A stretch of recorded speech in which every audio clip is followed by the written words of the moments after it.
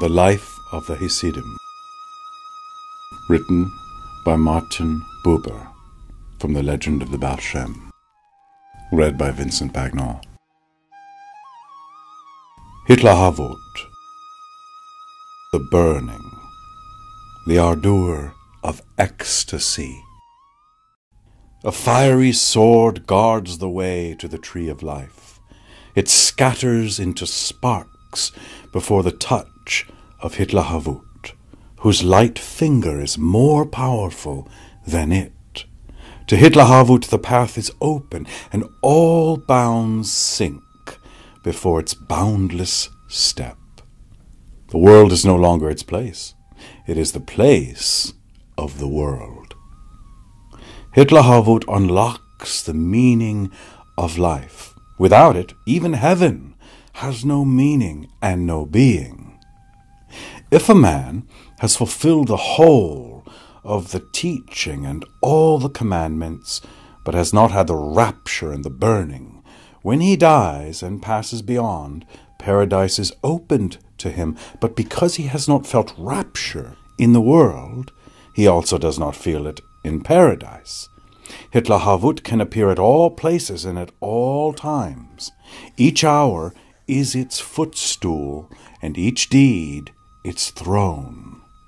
Nothing can stand against it. Nothing hold it down. Nothing can defend itself against its might, which raises everything corporal to spirit. He who is in it is in holiness. He can speak idle words with his mouth, yet the teaching of the Lord is in his heart at this hour. He can pray in a whisper, yet his heart cries out in his breast. He can sit in a community of men, yet he walks with God, mixing with the creatures, yet secluded from the world. Each thing and each deed is thus sanctified. When a man attaches himself to God, he can allow his mouth to speak what it may speak, and his ear to hear what it may hear, and he will bind the things to their higher root. Repetition, the power which weakens and discolors so much in human life, is powerless before ecstasy, which catches fire again and again from precisely the most regular, most uniform events. Ecstasy overcame one tzaddik in reciting the scriptures. Each time that he reached the words, and God spoke. A Hasidic wise man who told this to his disciples added to it. But I think also, if one speaks in truth and one receives in truth, then one word is enough to uplift the whole world and to purge the whole world from sin. To the man in ecstasy, the habitual is eternally new. A tzaddik stood at the window in the early morning light and trembling cried, "A few hours ago it was night, and now it is day. God brings up the day." And he was full of fear and trembling. He also said, "Every creature should be ashamed before the Creator. Were he perfect as he was destined to be, then he would be astonished and awakened and inflamed because of the renewal of the creature at each time and in each moment." But HITLAHAVUT is not a sudden sinking into eternity. It is an ascent to the infinite from rung to rung. To find God means to find the way without end. The Hasidim saw the world to come in the image of this way, and they never called that world a beyond. One of the pious saw a dead master in a dream. The latter told him that from the hour of his death he went each day from world to world. And the world which yesterday was stretched out above his gaze at heaven is today the earth under his foot. And the heaven of today is the earth of tomorrow. And each world is purer and more beautiful and more profound than the one before. The angels rest in God, but the Holy Spirits go forward in God. The angel is one who stands and the holy man is one who travels on. Therefore the holy man is higher than the angel. Such is the way of ecstasy. If it appears to offer an end, an arriving, an attaining, an acquiring, it is only a final no, not a final yes. It is the end of constraint, the shaking off of the last chains, the liberation which is lifted above everything earthly. When man moves from strength to strength and ever upward and upward until he comes to the root of all teaching and all command, to the eye of God, the simple unity and boundlessness, when he stands there, then all the wings of command and law sink down and are as if destroyed. For the evil impulse is destroyed, since he stands above it. Above nature and above time and above thought. Thus is he called who is in ecstasy. He has cast off all sorrow and all that is oppressive. Sweet suffering, I receive you in love, said a dying tzaddik. And Rabbi Suzia cried out amazed when his hand slipped out of the fire in which he had placed it. How coarse Suzia's body has become that it is afraid of fire. The man of ecstasy rules life, and no external happening that penetrates into his realm can disturb his inspiration. It is told of a tzaddik that when the holy meal of the teaching prolonged itself till morning, he said to his disciples, "We have not stepped into the limits of the day. Rather, the day has stepped into our limits, and we need not give way before it." In ecstasy, all that is past and that is future draws near to the present. Time shrinks. The line between the eternities disappears. Only the moment lives, and the moment is eternity. In its undivided light appears all that was and all that will be, simple and composed. It is there as a heartbeat is there, and becomes perceptible like it. The Hasidic legend has much to tell of those wonderful ones who remembered their earlier forms of existence, who were aware of the future as of their own breath, who saw from one end of the earth to the other, and felt all the changes that took place in the world as something that happened to their own bodies. All this is not yet that state in which HITLAHAVUT has overcome the world of space and time. We can perhaps learn something of this latter state from two simple anecdotes which supplement each other. It is told of one master that he had to look at a clock during the hour of withdrawal in order to keep himself in this world, and of another that when he wished to observe individual things, he had to put on spectacles in order to restrain his spiritual vision, for otherwise he saw all the individual things of the world as one. But the highest rung, which is reported, is that in which the withdrawn one transcends his own ecstasy. When a disciple once remarked that a tzaddik had grown cold and censored him for it, he was instructed by another. There is a very high holiness. If one enters it, one becomes detached from all being and can no longer become inflamed. Thus ecstasy completes itself in its own suspension. At times, it expresses itself in an action, consecrates it, and fills it with holy meaning. The purest form, that in which the whole body serves the aroused soul, and in which each of the soul's risings and bendings creates a visible symbol corresponding to it, allowing one image of enraptured meaning to emerge out of 1,000 waves of movement, is the dance. It is told of the dancing of one tzaddik.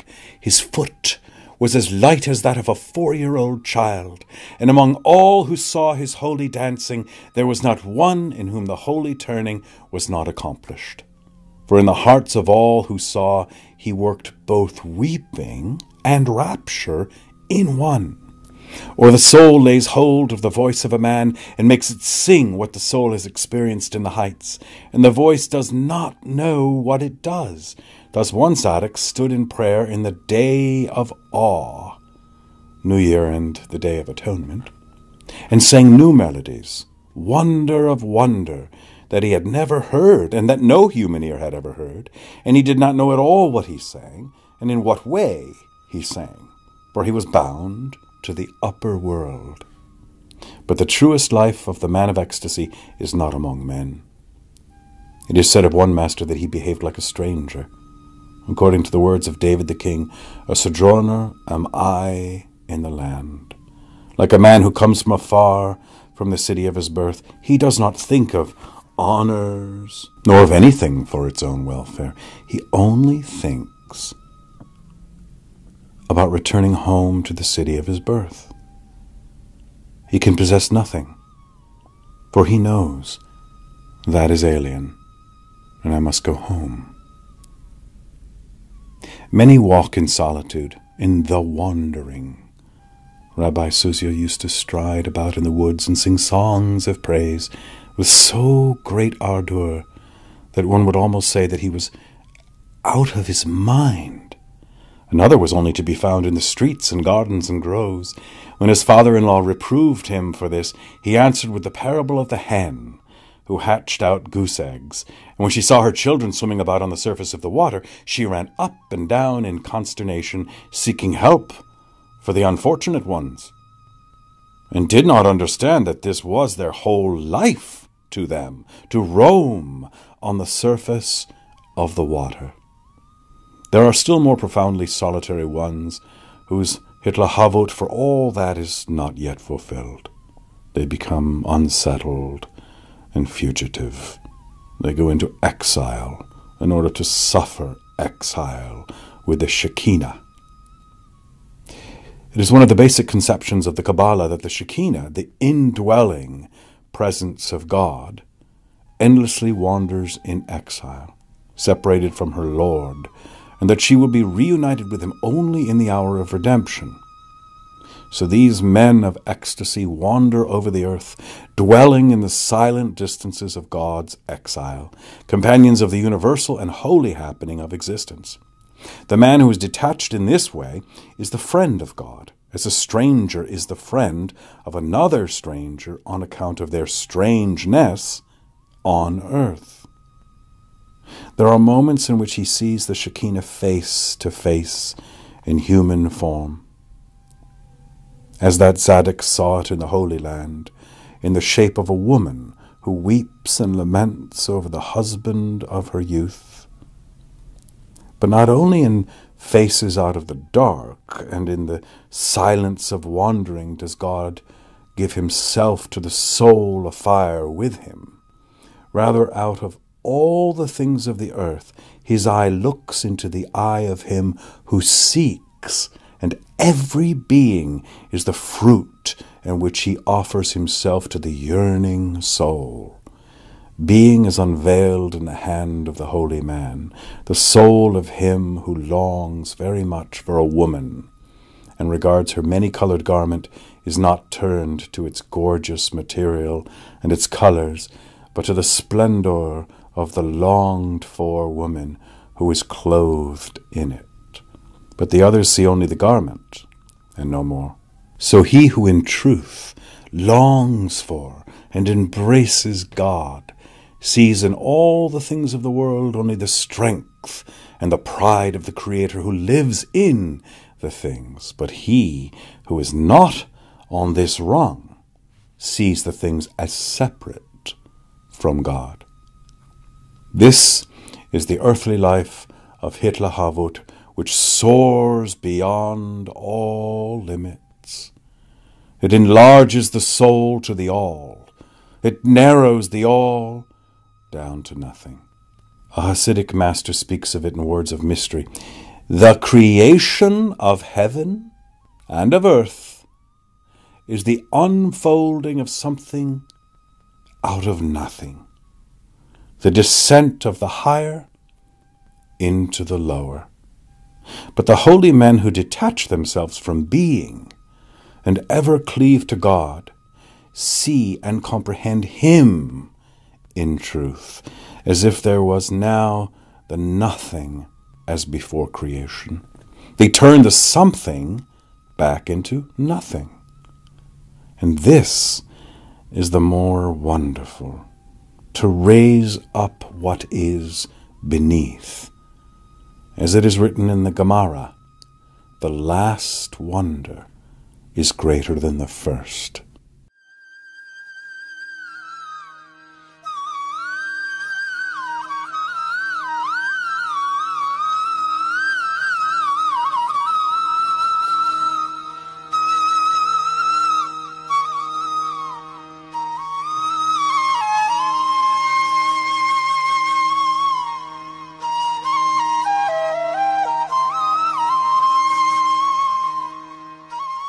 Avoda, service. HITLAHAVUT is embracing God beyond time and space. Avoda is the service of God in time and space. HITLAHAVUT is the mystic meal. Avoda is the mystic offering. These are the poles between which the life of the holy man swings. HITLAHAVUT is silent, since it lies on the heart of God. Avoda speaks, "What am I and what is my life that I wish to offer you, my blood and my fire?" HITLAHAVUT is as far from Avoda as fulfillment is from longing. And yet HITLAHAVUT streams out of Avoda as the finding of God from the seeking of God. A king once built a great and glorious palace with numberless chambers. But only one door was opened. When the building was finished, it was announced that all princes should appear before the king who sat enthroned in the last of the chambers. But when they entered, they saw that there were doors open on all sides which led to winding passages in the distance. And there were again doors and again passages, and no end arose before the bewildered eyes. Then came the king's son, and saw that all the labyrinth was a mirrored illusion. And he saw his father sitting in the hall before him. The mystery of grace cannot be interpreted. Between seeking and finding lies the tension of a human life. Indeed, the thousandfold return of the anxious, wandering soul. And yet the flight of a moment is slower than the fulfillment, for God wishes to be sought. And how could he not wish to be found? When the holy man brings ever new fire, that the glowing embers on the altar of his soul may not be extinguished, God himself says the sacrificial speech. God rules man as he ruled chaos at the time of the infancy of the world, and as when the world began to unfold, and he saw that if it flowed further asunder, it would no longer be able to return home to its roots, then he spoke, "Enough." So it is that when the soul of man in its suffering rushes headlong, without direction, and evil becomes so mighty in it that it soon could no longer return home, then his compassion awakens and he says, "Enough." But man too can say enough to the multiplicity within him. When he collects himself and becomes one, he draws near to the oneness of God. He serves his Lord. This is avoda. It was said of one tzaddik, with him teaching and prayer and eating and sleeping are all one, and he can raise the soul to its root. All action bound in one, and the infinite life enclosed in every action. This is avoda. In all the deeds of man, speaking and looking and listening and going and remaining standing and lying down, the boundless is clothed. From every deed an angel is born, a good angel or a bad one, but from half-hearted and confused deeds, which are without meaning or without power, angels are born with twisted limbs or without a head, or hands, or feet. When the rays of the universal sun radiate and the light concentrates in every deed, this is service. But no special act is elected for this service. God wills that one serve Him in all ways. There are two kinds of love. The love of a man for his wife, which ought properly to express itself in secret and not where spectators are. For this love can only fulfill itself in a place secluded from the creatures, and the love for brothers and sisters and for children, which needs no concealment. Similarly, there are two kinds of love for God, the love through the teaching and prayer and the fulfillment of the commandments. This love ought properly to be consummated in silence, not in public, in order that it may not tempt one to glory and pride, and the love in the time in which one mixes with the creatures, when one speaks and hears, gives and takes with them, and yet in the secret of one's heart, one cleaves to God and does not cease to think of Him. And this is a higher rung than that, and of it is said, "Oh, that thou wert as my brother, that sucked on the breasts of my mother. When I should find thee without, I would kiss thee, yea, and none would despise me."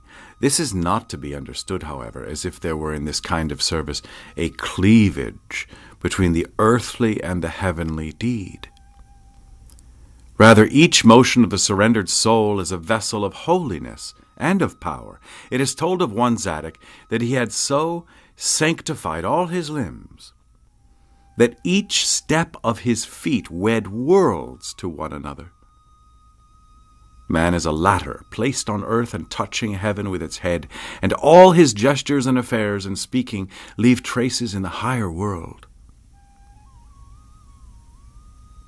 Here the inner meaning of avoda is intimated, coming from the depths of the old Jewish secret teaching and illuminating the mystery of that duality of ecstasy and service, of having and seeking. God has fallen into duality through the created world and its deed, into the being of God, Elohim, which is withdrawn from the creatures, and the presence of God, the Shekinah, which dwells in things, wandering, straying, scattered. Only redemption will reunite the two in eternity, but it is given to the human spirit through its service to be able to bring the Shekinah near to its source, to help it to enter it, and in this moment of homecoming, before it must again descend into the being of things, the whirlpool which rushes through life of the stars becomes silent. The torches of the great devastation are extinguished. The whip in the hand of fate drops down. The world pain pauses and listens. The grace of graces has appeared. Blessing pours down out of infinity until the power of entanglement begins to drag down the Shekinah, and all becomes as before. That is the meaning of service. Only the prayer that takes place for the sake of the Shekinah truly lives. Through his need and his want, he knows the want of the Shekinah, and he prays that the want of the Shekinah will be satisfied, and that through him, the praying man, the unification of God with his Shekinah will take place. Man should know that his suffering comes from the suffering of the Shekinah. He is one of her limbs, and the stilling of her need is the only true stilling of his. He does not think about the satisfaction of his needs, neither the lower nor the higher ones, that he might not be like him who cuts off the eternal plants and causes separation. Rather, he does all for the sake of the want of the Shekinah, and all will be resolved of itself, and his own suffering too will be stilled out of the stilling of the higher roots. For all, above and below, is one unity. I am prayer, speaks the Shekinah. A Zadok said, "Men think they pray before God, but it is not so. For prayer itself is divinity." In the narrow room of self, no prayer can thrive. He who prays in suffering because of the melancholy which masters him, and thinks that he prays in fear of God, or he prays in joy because of the brightness of his mood, and thinks he prays in love of God, his prayer is nothing at all. For this fear is only melancholy, and this love is only empty joy. It is told that the Baal-Shem once remained standing on the threshold of a house of prayer and did not want to enter. He spoke in aversion. I cannot enter there. The house is full to the brim of teaching and prayer. And when his companions were astonished, because it appeared to them that there could be no greater praise than this, he explained to them, during the day the people speak here words without true devotion, without love and compassion, words that have no wings. They remain between the walls, they squat on the floor, they grow layer by layer like decaying leaves, until the decay has packed the house to overflowing, and there is no longer room for me in there. Prayer may be held down in two different ways. If it is spoken without inner intention, and if the earlier deeds of the praying man lie spread out like a heavy cloud between him and heaven, the obstacle can only be overcome if the man grows upward into the sphere of ecstasy and purifies himself in its grace, or if another soul who is in ecstasy sets the fettered prayers free and carries them upward along with his own. Thus it is told of one tzaddik that he stood for a long time silent and without movement during communal prayer, and only then began himself to pray. Just as the tribe of Dan lay at the end of the camp and gathered all that was lost, his word became a garment to whose folds the prayers that were held below would cling and be borne upward. This tzaddik used to say of prayer, I bind myself with the whole of Israel, with those who are greater than I, that through them my thoughts may ascend, and with those who are lesser than I, that they may be uplifted through me. But this is the mystery of community. Not only do the lower need the higher, but the higher also need the lower. Here lies another distinction between the state of ecstasy and the state of service. HITLAHAVUT is the individual way and goal. A rope is stretched over the abyss, tied to two slender trees, shaken by the storm. It is tread in solitude and dread by the foot of the venturer. Here there is no human community, neither in doubt nor in attainment.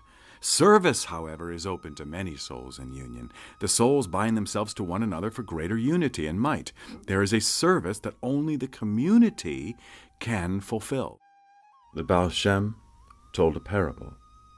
Some men stood under a very high tree, and one of the men had eyes to see. He saw that in the top of the tree stood a bird, glorious with genuine beauty, but the others did not see it. And a great longing came over the man to reach the bird and take it, and he could not go from there without the bird. But because of the height of the tree, this was not in his power, and a ladder was not to be had.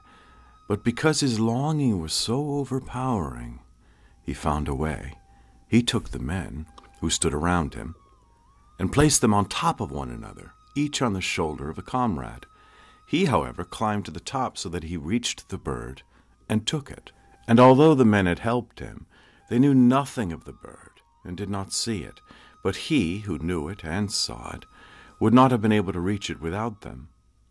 If, moreover, the lowest of them had left his place, then those above would have fallen to the earth. And the temple of the Messiah is called the bird's nest in the book Zohar.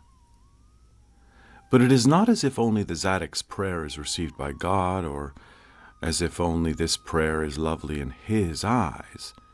No prayer is stronger in grace and penetrates in more direct flight through all the worlds of heaven than that of the simple man, who does not know anything to say and only knows to offer God the unbroken promptings of his heart.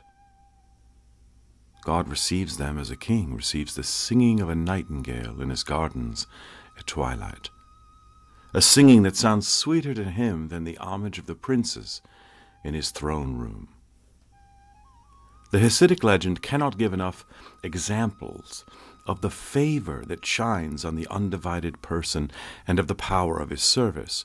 One of these we shall set down here. A villager who year after year attended the prayer house of the Baal-Shem in the days of awe had a boy who was dull in understanding and could not even learn the shape of the letters, let alone understand the holy words. The father did not take him to the city on the days of awe, for he knew nothing, and still, when he was 13 years old and of age to receive God's law, the father took him with him on the Day of Atonement, that he might not eat something on the Day of Penance through lack of knowledge and understanding. Now, the boy had a little whistle, on which he always whistled during the time when he sat in the field and pastured the sheep and calves. He had brought it with him in his pocket, without the father's knowing it. The boy sat in the prayer house during the holy hours and did not know anything to say, but when the Musaf prayer was begun, he spoke to his father. "Father, I have my whistle with me, and I wish to play on it." Then the father was very disturbed and commanded him, "Take care that you do not do so." And he had to hold himself in. But when the Mincha prayer came, he spoke again, "Father, allow me now to take my whistle." When the father saw that his soul desired to whistle, he became angry and asked him, "Where do you keep it?" And when the boy showed him the place, he laid his hand on the pocket and held it over it to guard the whistle. But the Naila prayer began, and the lights burned, trembling in the evening, and the hearts burned like the lights, inexhausted by the long waiting, and through the house the 18 benedictions strode once again, weary but erect, and the great confession returned for the last time, and before the evening descended and God judged, lay yet once more before the ark of the Lord, its forehead on the floor and its hands extended. Then the boy could no longer suppress his ecstasy. He tore the whistle from his pocket and let its voice powerfully resound. All stood startled and bewildered. But the Baal-Shem raised himself above them and spoke, "The judgment is suspended, and wrath is dispelled from the face of the earth." Thus every service which proceeds from a simple or a unified soul is sufficient and complete. But there is a still higher one, for he who has ascended from avoda to HITLAHAVUT and has submerged his will in it, and receives his deed from it alone, has risen above every separate service. Each tzaddik has his special way of serving, but when the tzaddikim contemplate their root and attain to the nothing, then they can serve God on all rungs. Thus one of them said, "I stand before God as a messenger boy," for he had attained to completion and to the nothing, so that he no longer possessed any special way. Rather, he stood ready for all ways which God might show him, as a messenger boy stands ready for all that his master will command him. He who thus serves in perfection has conquered the primeval duality and has brought HITLAHAVUT into the heart of avoda. He dwells in the kingdom of life, and yet all walls have fallen, all boundary stones are uprooted, all separation is destroyed. He is the brother of the creatures and feels their glance as if it were his own, their step as if his own feet walked. their blood as if it flowed through his own body. He is the Son of God, and lays his soul anxiously and securely in the great hand, beside all the heavens and earths and unknown worlds, and stands on the flood of the sea, into which all his thoughts and the wanderings of all beings flow. He makes his body the throne of life, and life the throne of the Spirit, and the Spirit the throne of the soul, and the soul the throne of the light of God's glory. And the light streams round about him, and he sits in the midst of the light, and trembles, and rejoices.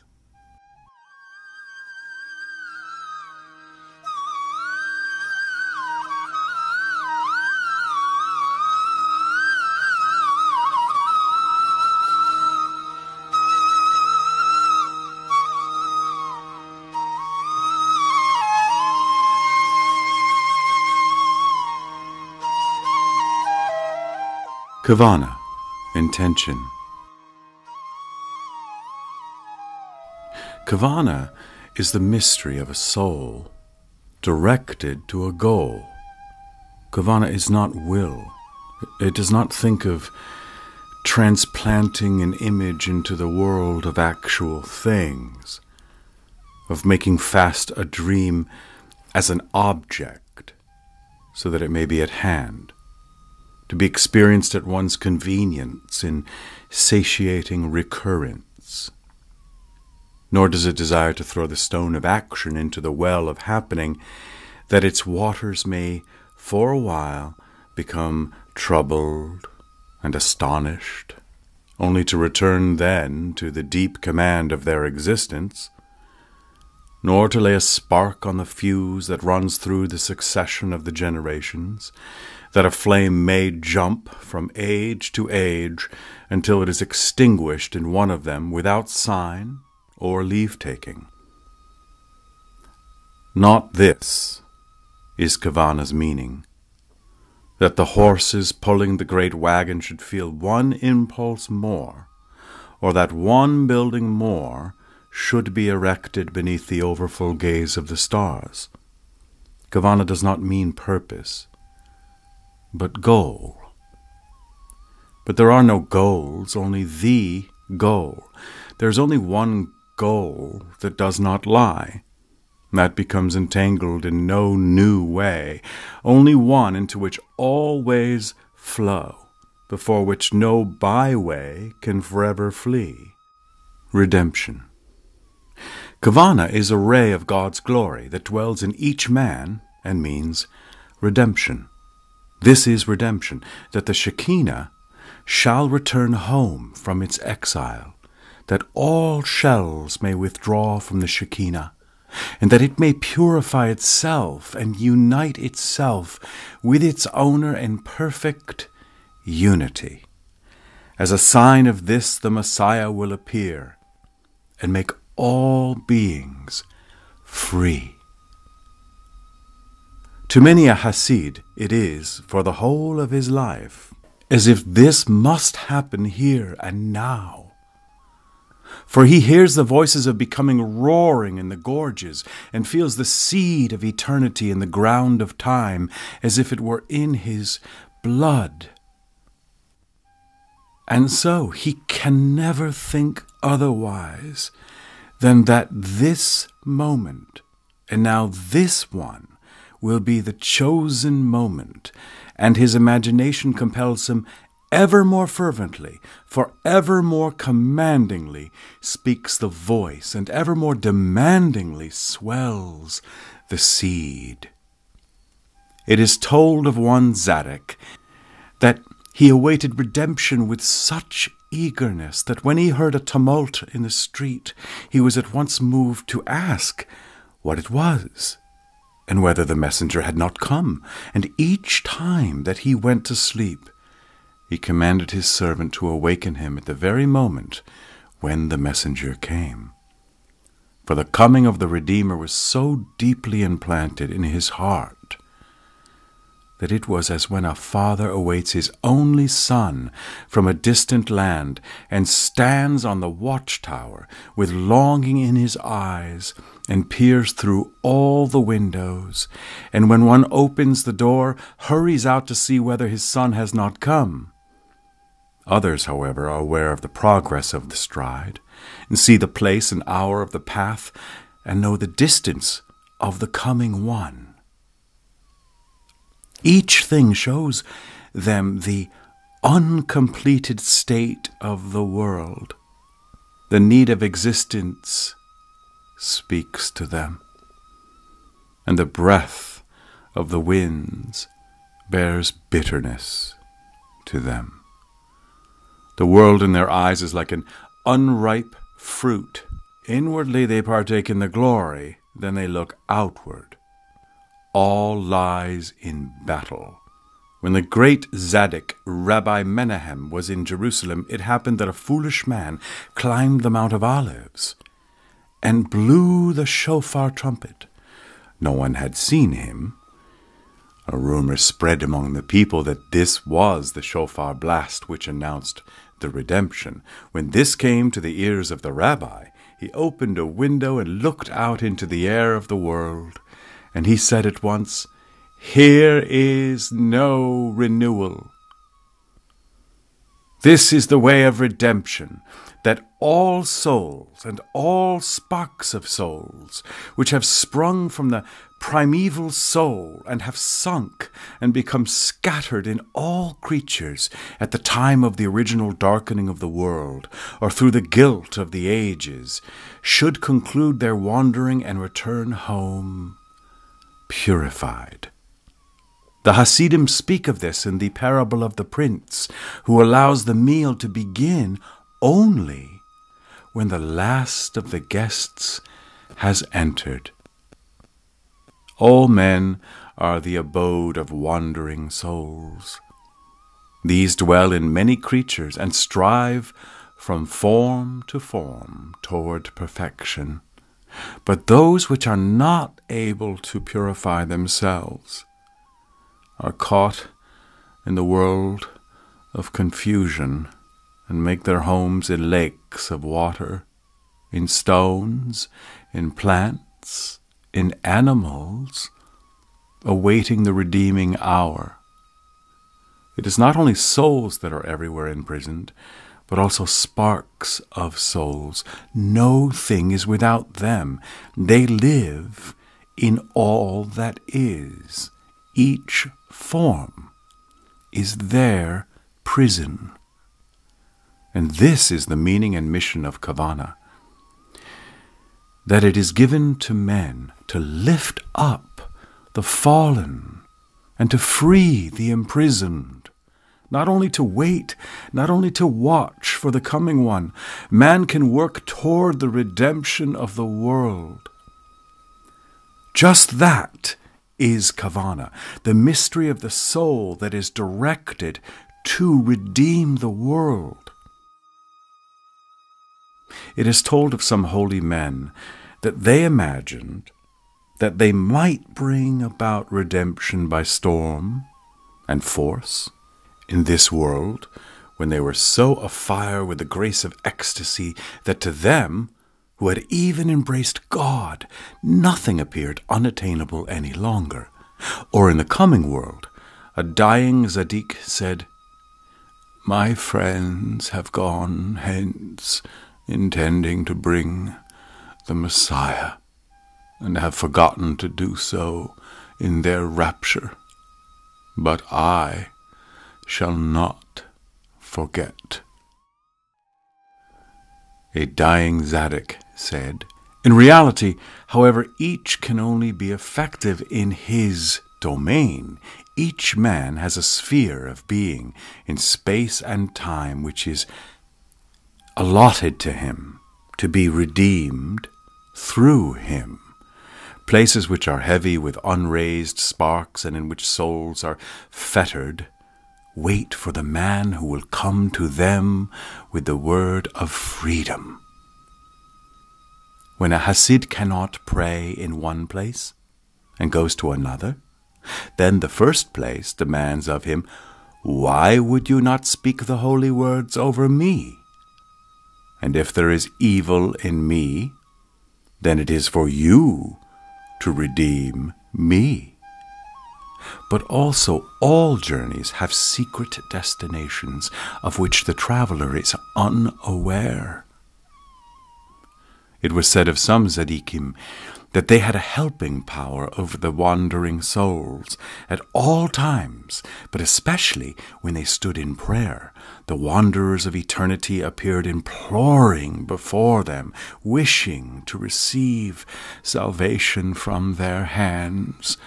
But they also knew how to find the voiceless among the banished, in the exile of a tired body, or in the darkness of the elements, and to upraise them.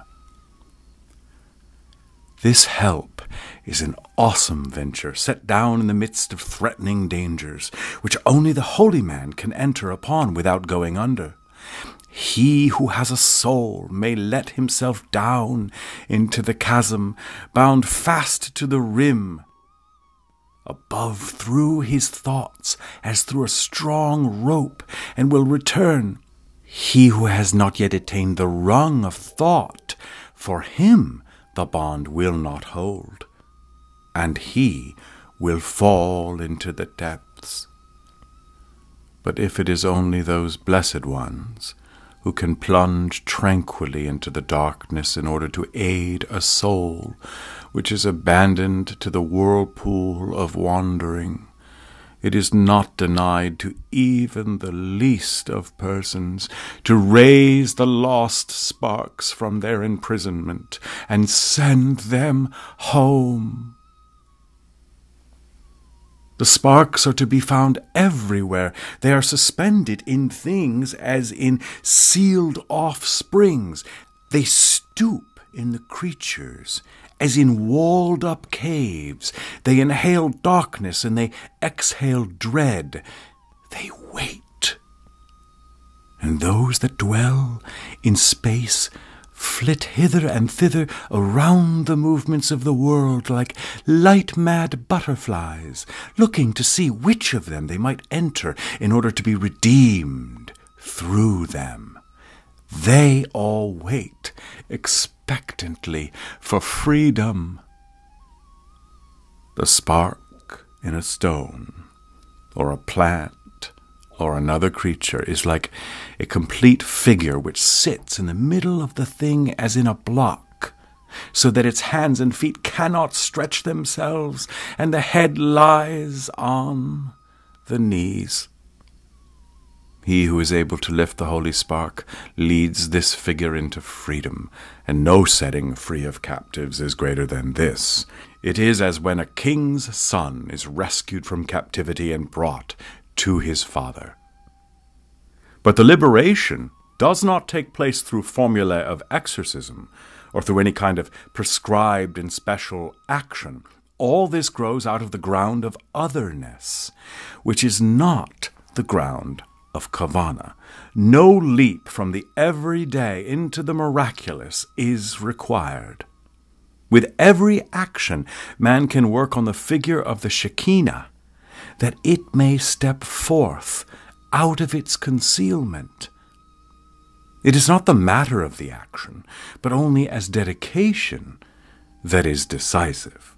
Just that which you do in the uniformity of recurrence, or in the disposition of events, just this answer of the acting person to the manifold demands of the hour, an answer acquired through practice or won through inspiration, just this continuity of the living stream leads, when accomplished in dedication, to redemption. He who prays and sings in holiness, eats and speaks in holiness takes the prescribed ritual bath, and in holiness is mindful of his business. Through him the fallen sparks are raised, and the fallen worlds redeemed and renewed.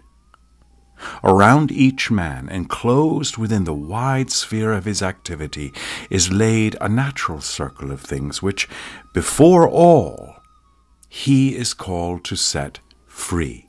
These are the creatures and objects that are spoken of as the possessions of this individual: his animals and his walls, his garden and his meadow, his tools and his food. Insofar as he cultivates and enjoys them in holiness, he frees their souls. For this reason, a man must always be compassionate toward his tools and all his possessions. But also in the soul itself, there appear those that need liberation. Most of these are sparks which have fallen through the guilt of this soul in one of its earlier lives. They are the alien, disturbing thoughts that often come to man in prayer. When man stands in prayer and desires to join himself to eternity, and the alien thoughts come and descend on him, these are holy sparks that have sunken and that wish to be raised and redeemed by him. And the sparks belong to him. They are kindred to the roots of his soul. It is as his own powers that he must redeem. He redeems them when he restores each troubled thought to its pure source, allows each impulse intent on a particular thing to flow into the divine creative impulse, allows everything alien to be submerged in the inalienable divine. This is the kavana of receiving, that one redeem the sparks in the surrounding things and the sparks that draw near out of the invisible. But there is yet another kavana, the kavana of giving. It bears no stray soul rays in helpful hands. It binds worlds to one another and rules over the mysteries. It pours itself into the thirsty distance. It gives itself to infinity, but it too has no need of miraculous deeds. Its path is creation, and the world before all other forms of creation. From time immemorial, speech was for the Jewish mystic a rare and awe-inspiring thing. A characteristic theory of letters existed which dealt with them as with the elements of the world, and with their intermixture as with the inwardness of reality. The word is an abyss through which the speaker strides. One should speak words as if the heavens were opened in them, and as if it were not so that you take the word in your mouth, but rather as if you entered into the word. He who knows the secret melody that bears the inner and the outer, who knows the holy song that merges the lonely, shy letters into the singing of the spheres, he is full of the power of God. And it is as if he created heaven and earth and all worlds anew. He does not find his sphere before him, as does the freer of souls. He extends it from the firmament to the silent depths. But he also works toward redemption, for in each sign are the three: world, soul, and divinity. They rise and join and unite themselves, and they become the Word, and the words unite themselves in God in genuine unity, since a man has set his soul in them. And worlds unite themselves and ascend, and the great rapture is born. Thus the acting person prepares the final oneness of all things. And as avoda flowed into the HITLAHAVUT, the basic principle of Hasidic life, so here too kavana flows into HITLAHAVUT. For creating means to be created. The divine moves and overcomes us, and to be created is ecstasy. Only he who sinks into the nothing of the unconditioned, receives the forming hand of the Spirit. This is portrayed in parable.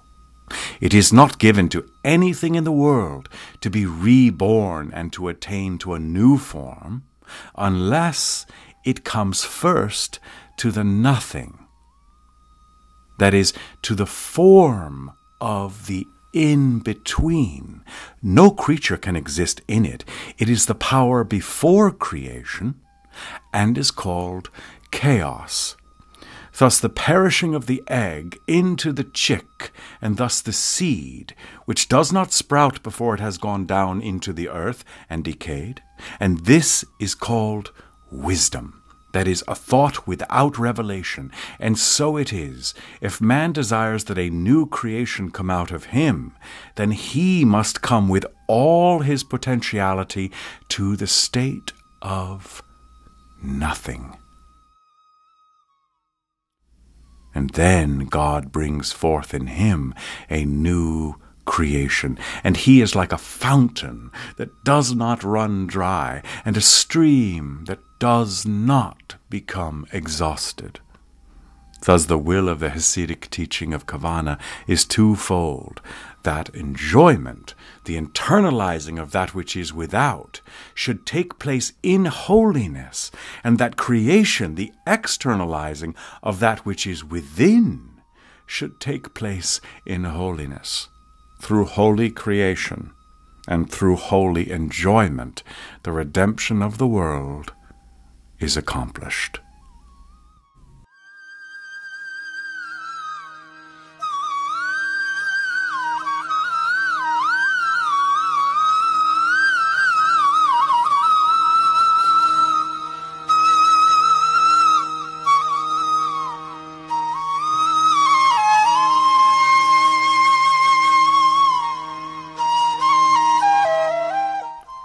Shiflat, humility.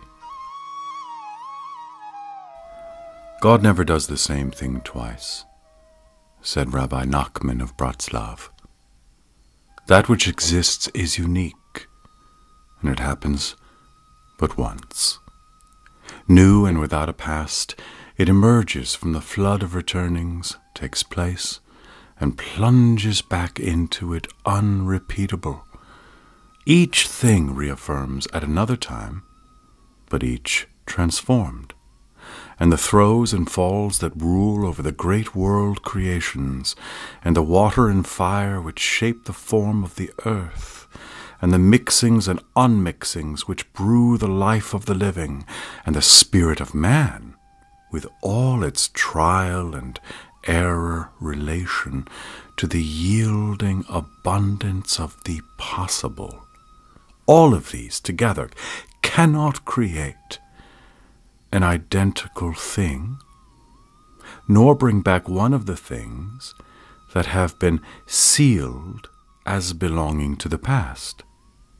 It is because things happen but once that the individual partakes in eternity. For the individual, with his inextinguishable uniqueness, is engraved in the heart of the all, and lies forever in the lap of the timeless, as he who is constituted thus and not otherwise. Uniqueness is the essential good of man that is given to him to unfold. And just this is the meaning of the return, that his uniqueness may become ever purer and more complete, and that in each new life the one who has returned may stand in evermore untroubled and undisturbed incomparability. For pure uniqueness and pure perfection are one. And he who has become so entirely individual that no otherness any longer has power over him or place in him, has completed the journey and is redeemed and rests in God. Every man shall know and consider that in his qualities he is unique in the world, and that none like him ever lived. For had there ever before been someone like him, then he would not have needed to exist. But each is in truth a new thing in the world, and he shall make perfect his special quality. For it is because it is not perfect that the coming of the Messiah tarries. Only in his own way, and not in any other, can the one who strives perfect himself. He who lay hold of the rung of his companion, and lets go of his own rung, through him neither the one nor the other will be realized. Many acted like Rabbi Simeon ben Yochai, and in their minds it did not turn out well, for they were not of the same nature as he, but only acted as they saw him act out of his nature. But as man seeks God in lonely fervor, and yet there is a high service that only the community can fulfill, and as man accomplishes enormous things with his everyday actions, yet does not do so alone, but needs for such action the world and the things in it. So the uniqueness of man proves itself in his life with others. For the more unique a man really is, so much the more can he give to the other, and so much the more will he give him. And this is his one sorrow, that his giving is limited by the one who takes. For the bestower is on the side of mercy, and the receiver is on the side of rigor. And so it is with each thing, as when one pours out of a large vessel into a goblet. The vessel pours from out of its fullness, but the goblet limits the gift. The individual sees God and embraces him. The individual redeems the fallen worlds. And yet the individual is not a whole, but a part. And the purer and more perfect he is, so much the more intimately does he know that he is a part, and so much the more actively there stirs in him the community of existence. That is the mystery of humility. Every man has a light over him, and when the souls of two men meet, the two lights join each other, and from them there goes forth one light, and this is called generation. To feel the universal generation as a sea, and oneself as a wave, that is the mystery of humility. But it is not humility when one lowers himself too much, and forgets that man can bring down an overflowing blessing on all the world through his words and his actions. This is called impure humility. The greatest evil is when you forget that you are the son of a king. He is truly humble who feels the other as himself and himself in the other. Haughtiness means to contrast oneself with others. The haughty man is not he who knows himself, but he who compares himself with others. No man can presume too much if he stands on his own ground, since all the heavens are open to him, and all the worlds devoted to him. The man who presumes too much is the man who contrasts himself with others, who sees himself as higher than the humblest of things, who rules with measure and waits and pronounces judgment. If Messiah should come today, a Tzaddik said, and say, "You are better than the others," then I would say to him, "You are not Messiah." The soul of the haughty lives without product and essence. It flutters and toils and is not blessed. The thoughts whose real intent is not what is thought, but themselves and their brilliance, are shadows. The deed which has in mind not the goal, but dominance, has no body, only surface, no existence, only appearance. He who measures and weighs becomes empty and unreal, like measure and weight. In him who is full of himself, there is no room for God. It is told of one disciple that he went into seclusion and cut himself off from the things of the world in order to cling solely to the teaching and the service. And he sat alone fasting from Sabbath to Sabbath, and learning and praying. But his mind, beyond all conscious purpose, was filled with pride in his action. It shone before his eyes, and his fingers burned to lay it on his forehead like the diadem of the anointed. And so all his work fell to the lot of the other side, and the divine had no share in it. But his heart drove him ever more strongly, so that he did not perceive his sinking, while the demons already played with his acts, and he imagined himself wholly possessed by God. Then it happened once that he leaned outside of himself and became aware of the mute and alienated things around him. Then understanding gripped him, and he beheld his deeds piled up at the feet of a gigantic idol, and he beheld himself in the reeling emptiness, abandoned to the nameless. This much is told, and nothing more. But the humble man has the drawing power. As long as a man sees himself above and before others, he has a limit, and God cannot pour his holiness into him, for God is without limit. But when a man rests in himself as in the nothing, he is not limited by any other thing. He is limitless, and God pours his glory into him.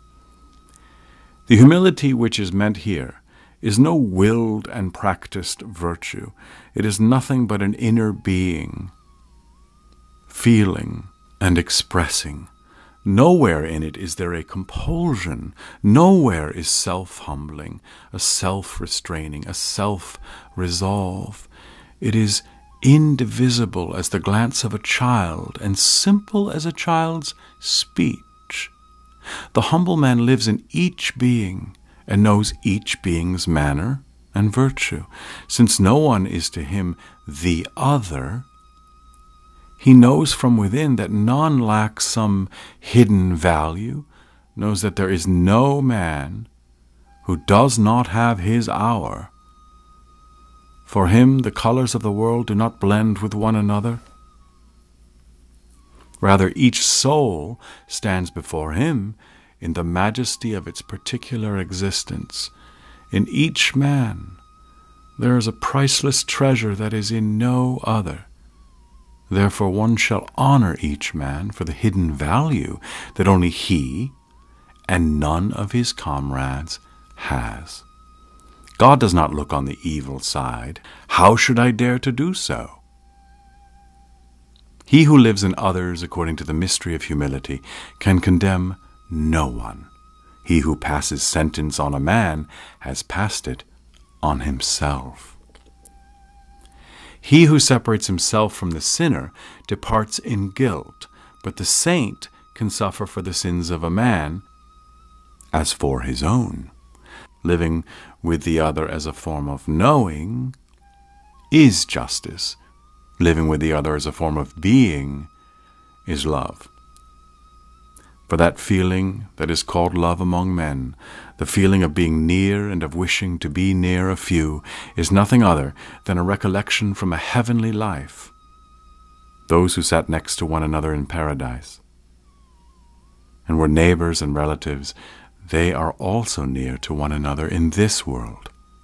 But in truth, love is all-comprehensive and sustaining, and is extended to all the living without selection and distinction. How can you say of me that I am a leader of the generation, said a Tzaddik, when I still feel in myself a stronger love for those near me and for my seed than for all men?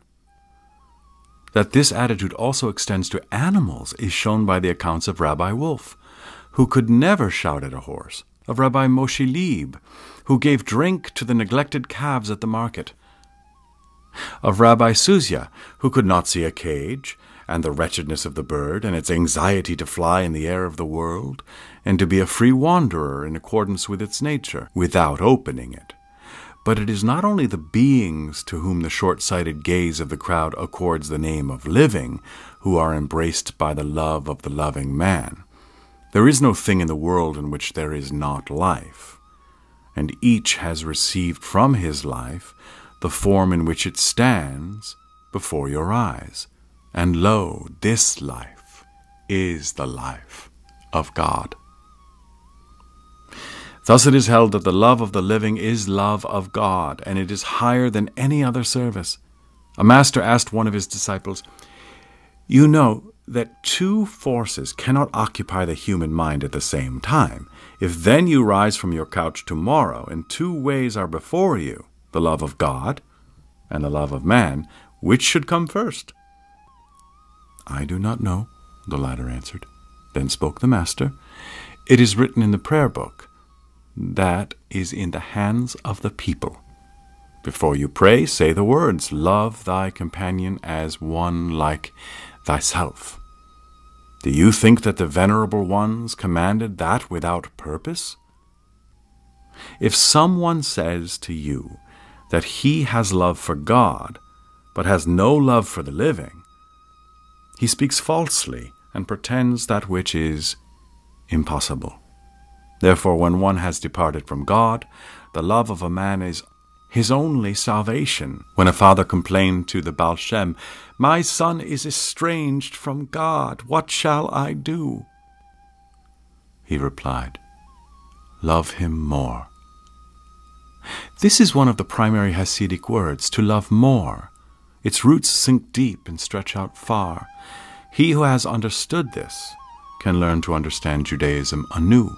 There is a great moving force therein, a great moving force, and yet again only a lost sound. It is a lost sound when somewhere in that dark windowless room, and at some time in those days without the power of message, the lips of a nameless, soon-to-be-forgotten man, of the Tzaddik Rabbi Raphael, form these words: "If a man sees that his companion hates him, he shall love him the more, for the community of the living is the carriage of God's majesty, and where there is a rent in the carriage, one must fill it, and where there is so little love that the joining comes apart, one must love more on one's own side to overcome the lack." Once before a journey, this Rabbi Raphael called to a disciple that he should sit beside him in the carriage. "I fear I shall make it too crowded for you," the latter responded. But the rabbi now spoke in an exalted voice, "So we shall love each other more. Then there will be room enough for us." They may stand here as a witness, the symbol and the reality, separate and yet one and inseparable. The carriage of the Shekinah and the carriage of the friends. Love lives in a kingdom greater than the kingdom of the individual, and speaks out of a knowing deeper than the knowing of the individual. It exists in reality between the creatures, that is, it exists in God. Life covered and guaranteed by life, life pouring itself into life. Thus first do you behold the soul of the world.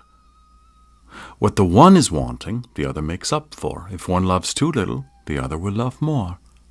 Things help one another, but helping means to do what one does for its own sake, and with a collected will, as he who loves more does not preach love to the other, but himself loves, and in a certain sense does not concern himself about the other, so the helping man in a certain sense does not concern himself about the other, but does what he does out of himself with the thought of helping. That means that the essential thing that takes place between beings does not take place through their intercourse, but through the seemingly isolated, seemingly unconcerned, seemingly unconnected action that each of them performs. This is said in parable. If a man sings and cannot lift his voice, and another comes to help him and begins to sing, then this one too can now lift his voice. And that is the secret of cooperation. To help one another is no task, but a matter of course, the reality on which the life together of the Hasidim is founded. Help is no virtue, but an artery of existence. That is the new meaning of the old Jewish saying that good deeds save one from death. It is commanded that the helping person not think about the others who could assist him, about God and man.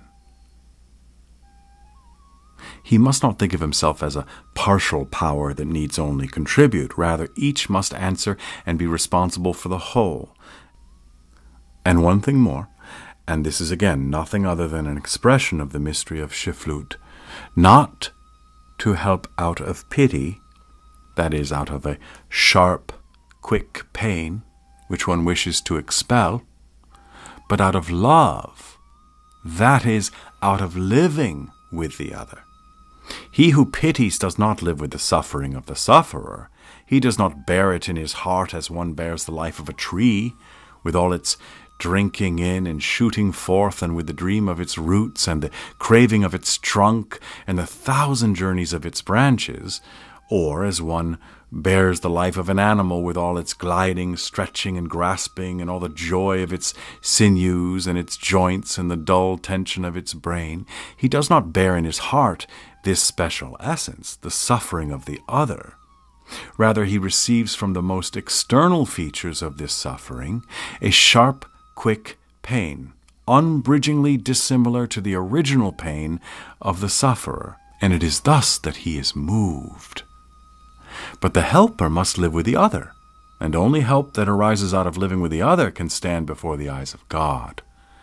Thus it is told of one tzaddik that when a poor person had excited his pity, he provided first for all his pressing need, but then, when he looked inward and perceived that the wound of pity was healed, he plunged with great, restful, and devoted love into the life and needs of the other, took hold of them as if they were his own life and needs, and began in reality to help. He who lives with others in this way realizes with his deed the truth that all souls are one, for each is a spark from the primordial soul, and the whole of the primordial soul is in each.